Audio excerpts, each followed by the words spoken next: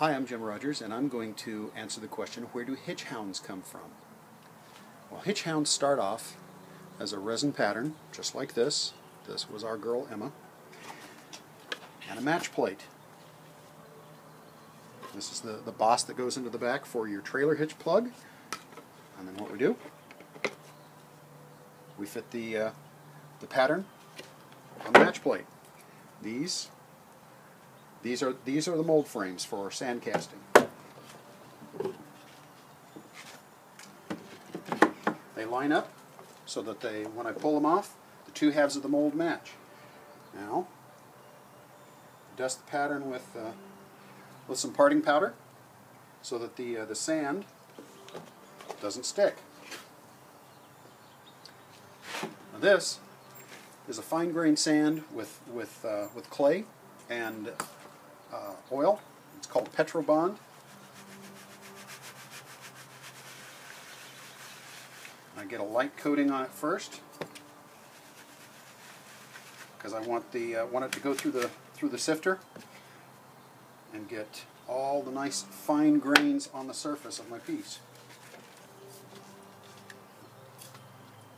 Then I can start dumping in the sand.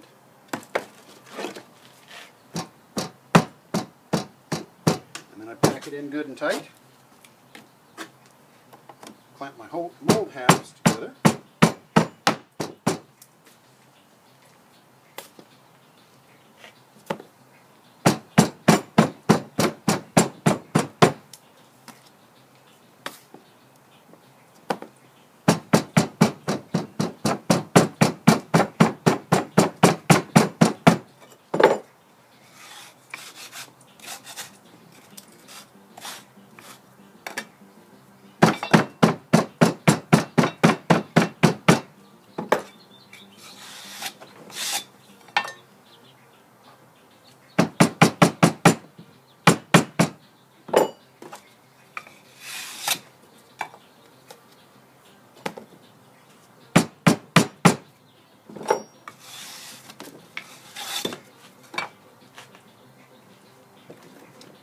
Okay, there's half a mold. Scrape it off nice and flat so it sits back down level on the board.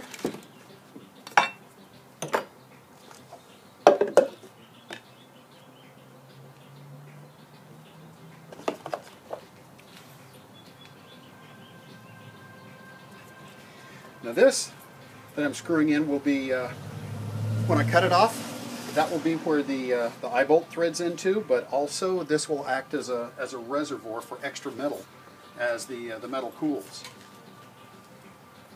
I don't have to be quite as picky with my sand on this side.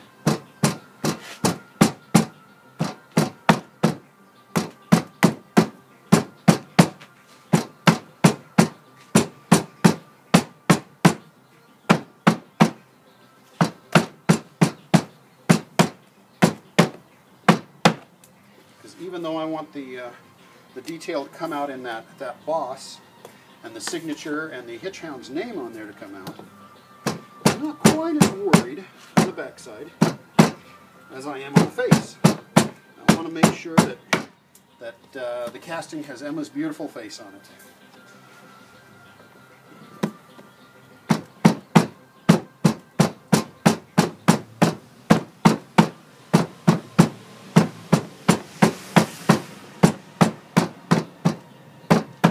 Who says pounding sand is a bad thing?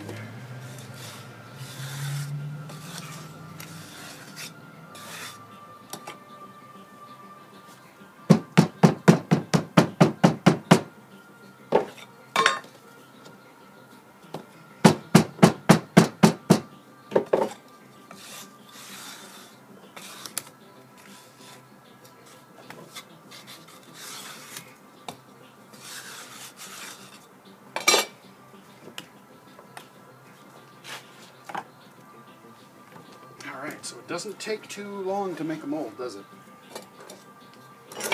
Okay. That's a vent rod. So what I do is I poke that in the sand so that whatever gas is given off by the by the hot metal as it cooks in the sand. It can vent through the sand. And then the other is this is the feeder, so it can have the metal pour through.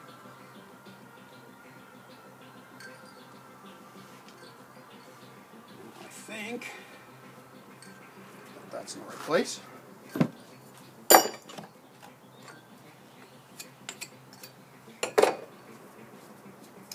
That hole that I just cut was the gate for feeding the metal in.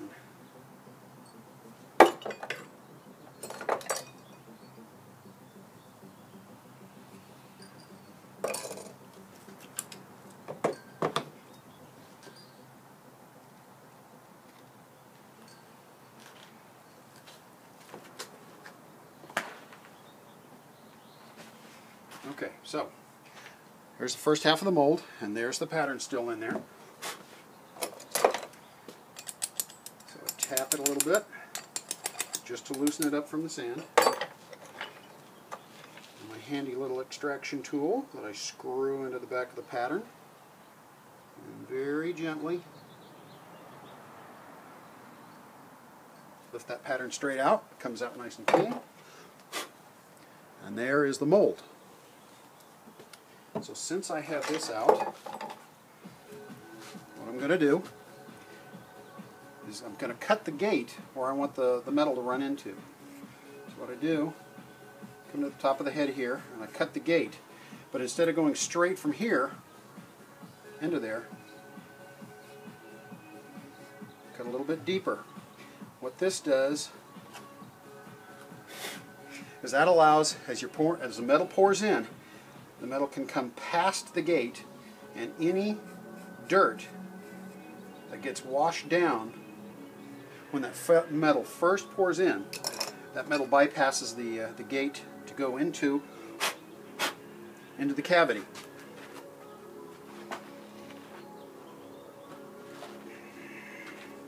Now, I've just pulled this off of the back side, and you can see that mold came off very nicely off of the boss. There's the hitchhound's name, there's my signature, there's the number sign.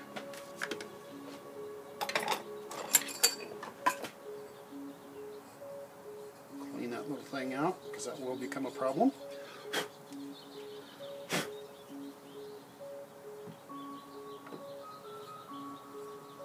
Just to give myself a little bit more of an opening.